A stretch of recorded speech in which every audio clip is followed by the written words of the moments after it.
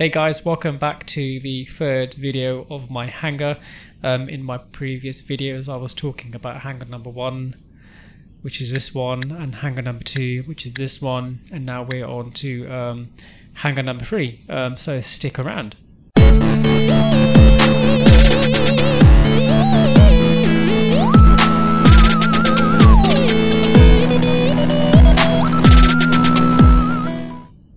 Right, okay, so just to briefly go over my hanger number 3, this hanger, I treat it like hanger number 2, where I don't really play with these hangers as much, but whenever I want to mix up my gameplay, I will play with either hanger.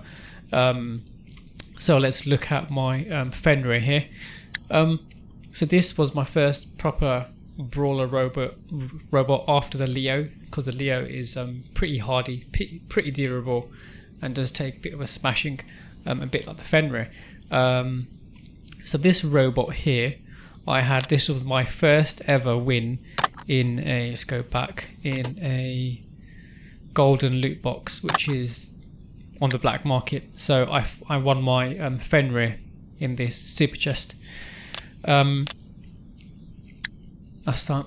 And the second robot is my ancient here. Again, I won this not through the loot box, but through one of the crates, but in the previous crate box. The behemoth was an interesting robot, because this robot here I didn't actually build or win in a loot box or crate box.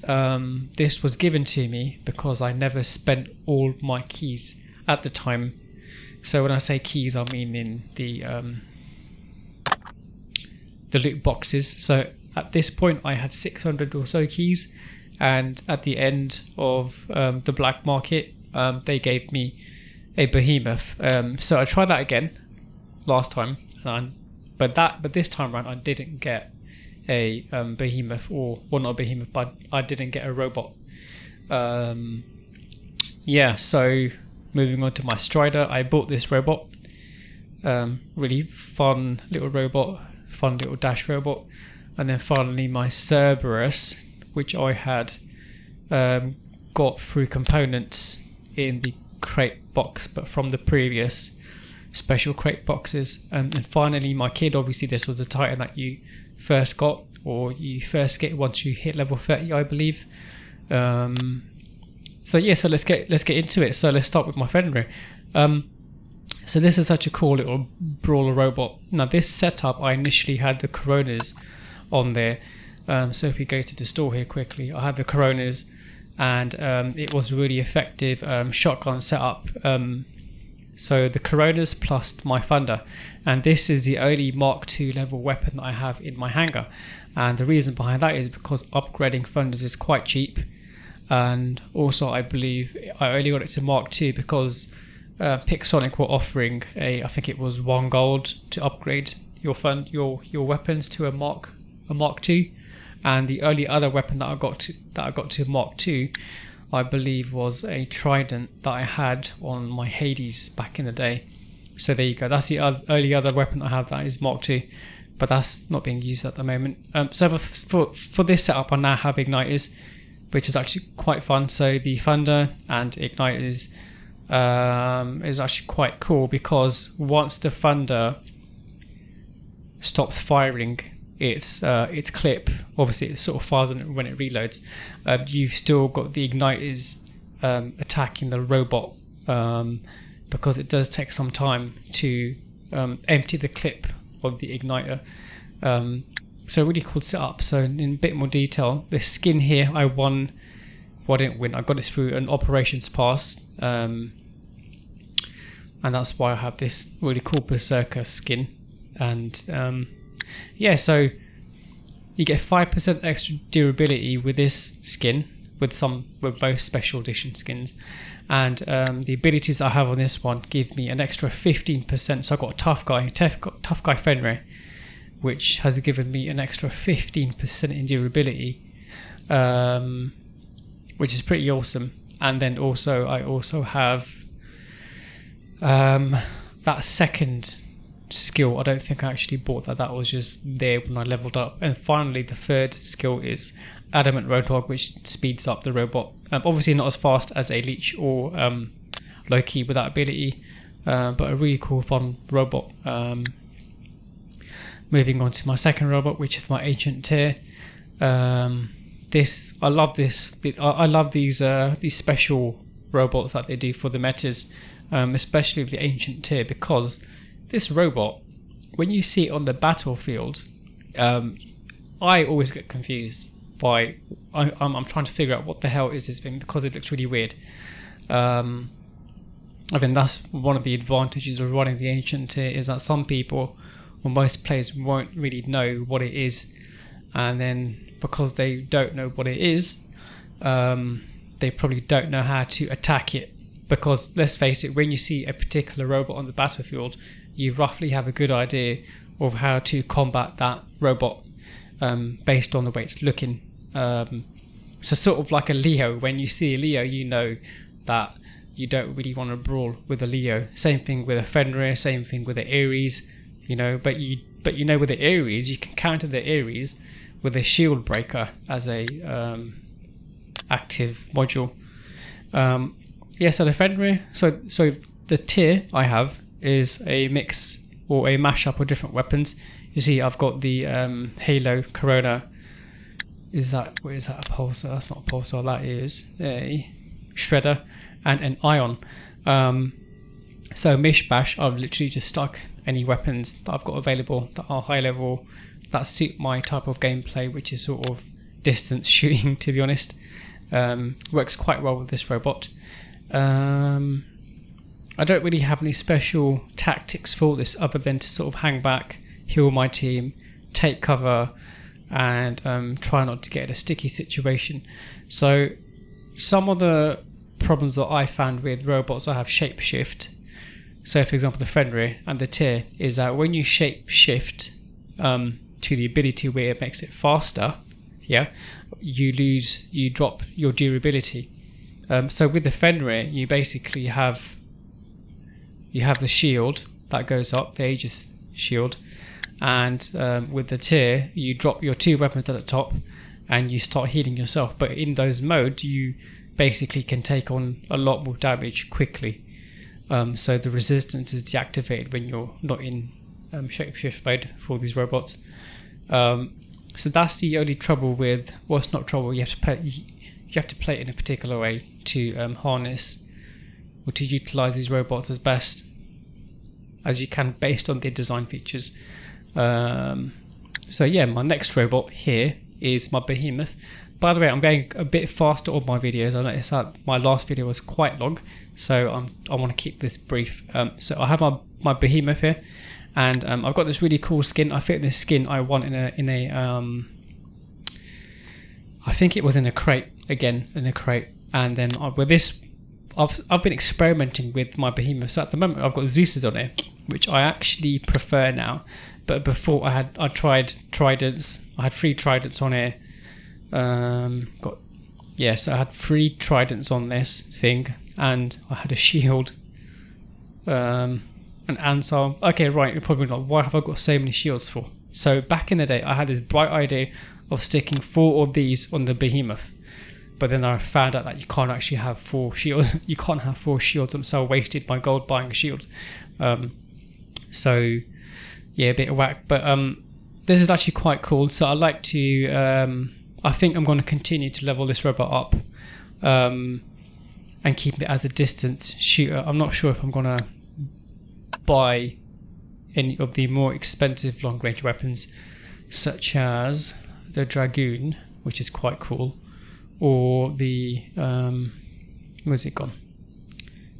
Not Vipers. I might Tempest. Actually, that's quite interesting, but I think I have to build components here. So I might try Tempest in the future, and I might try Flux. But I remember when I was playing Skirmish at one point, I saw Behemoth with a Chimera, and that was quite effective when I was playing with this. So it was a really weird game mode where I had a Behemoth, but it was like one of those weird special event games where you play like a really massive robot. So before the Titans were released, there was a game mode where you would play you wouldn't play against a Titan, but you'd play against a behemoth, but like that was 20 times the size.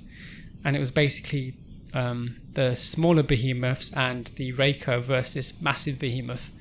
And I believe I had the Chimera on the massive behemoth, so I was like, oh, this is actually a pretty cool setup. So I might try Chimeras and Tempest at some point. Maybe Flux as well, I don't know, because I get quite irritated with players who have the like 4 Fluxes on the behemoths and just take you out. But based on my hangar, I don't really play against robots that have that are snipers, unless I equip my robots with like long distance lasers, which is a matchmaking system working there. So this is pretty effective with the Zeuses, and for this setup I have the Quantum Radar, and I really love shooting at lower level O-Johns because this can inflict some real damage. But the only trouble really is the lock speed of the Zeuses versus the active period for the module. So it's got 6 seconds here for the Quantum Radar, and then it takes 5. Well, what's the lock speed? The lock speed does take time. So what I do with the Zeus is I try to let's say I'm on the battlefield, and if I see an O-John not in lift off mode but on the ground with another robot, I will lock onto the enemy teammate of the O-John, so that I've got something locked onto, and then as soon as the O-John takes flight, I hit Quantum Radar and quickly switch targets to the O-John, and that's it, bang, I take a shot at the O-John. Obviously at this level I don't do massive amounts of damage, but if I'm playing lower level players or similar level players even, they do a bit of damage. Obviously the bad thing about the Behemoth is activating the ability, which enables all 4 weapons, and then deactivating it and then moving out the way. This robot playstyle I have is basically take cover, hang back, and shoot from 600 meters away.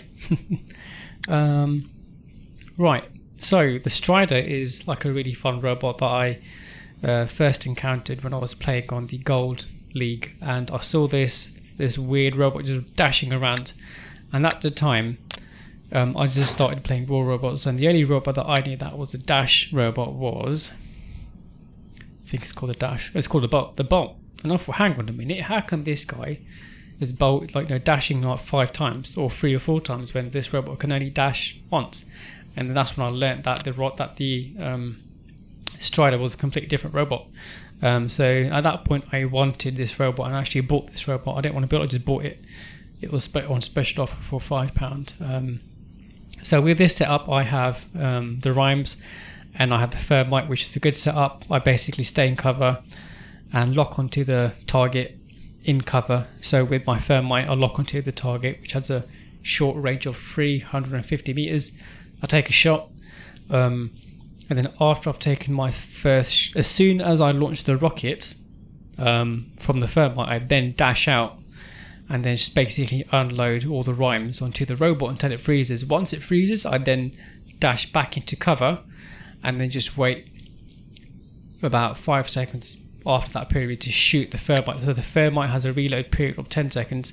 So I shoot this, I dash out, unload all my Rhymes, which is now about 5 seconds in, and then I dash back in, and that's about 2 seconds in, and then after about 1 or 2 seconds after that, I then launch another Thermite, which should have more of an impact because at that point the other robot is a bit frozen.